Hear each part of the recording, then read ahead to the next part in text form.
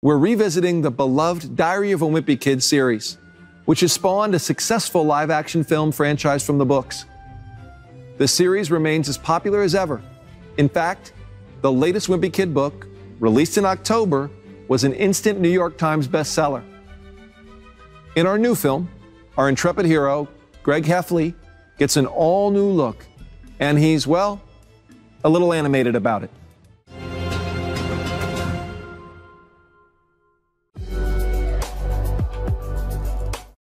The Disney Plus gods have spoken, and they've given us an insane amount of content coming soon to the streaming service. Just one of many tidbits of information is Diary of a Wimpy Kid jumping into the world of movies, but this time being fully animated. Everyone is familiar with Greg Heffley's live-action adventures. This is true. The trilogy was an awesome adaptation of the book series that brought everything to life. This is also true. However, while I had fun watching the original 3 movies, there was always a thought in the back of my head. This would work better if it was animated. Seriously, Greg is a 2D cartoon character. Ever since the beginning, he was created with that aspect in mind. When the live-action trilogy animated parts of the book, it was really cool. Problem is, those scenes were sprinkled in here and there, but didn't take the primary focus. Disney Plus is changing that right now. They're reviving the Wimpy Kid franchise on the big screen, but in a different kind of way. While this is all we have of the upcoming movies so far, you can get a sense of how it's gonna look in its overall animation style. Everything is CG, but it still manages to accurately reflect the characters and worlds seen throughout the books. You can tell that this is the Wimpy Kid universe. I'm immediately getting Peanuts vibes.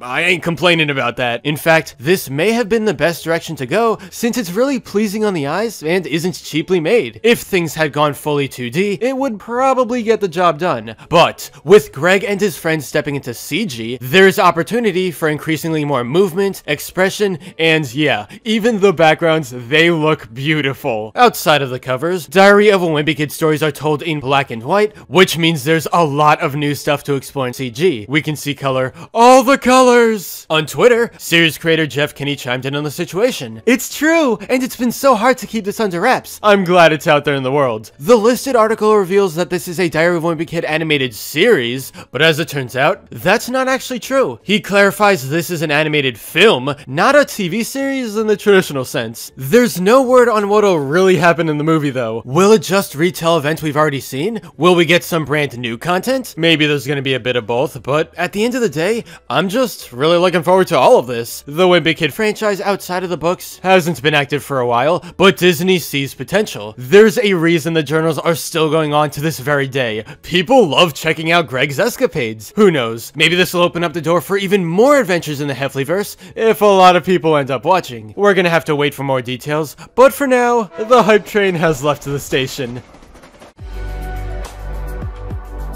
But anyway, that's all for this video. Subscribe for more awesome cartoon videos. Give a thumbs up and comment below, let me know what you think. Thanks for watching, and I'll see you guys next time.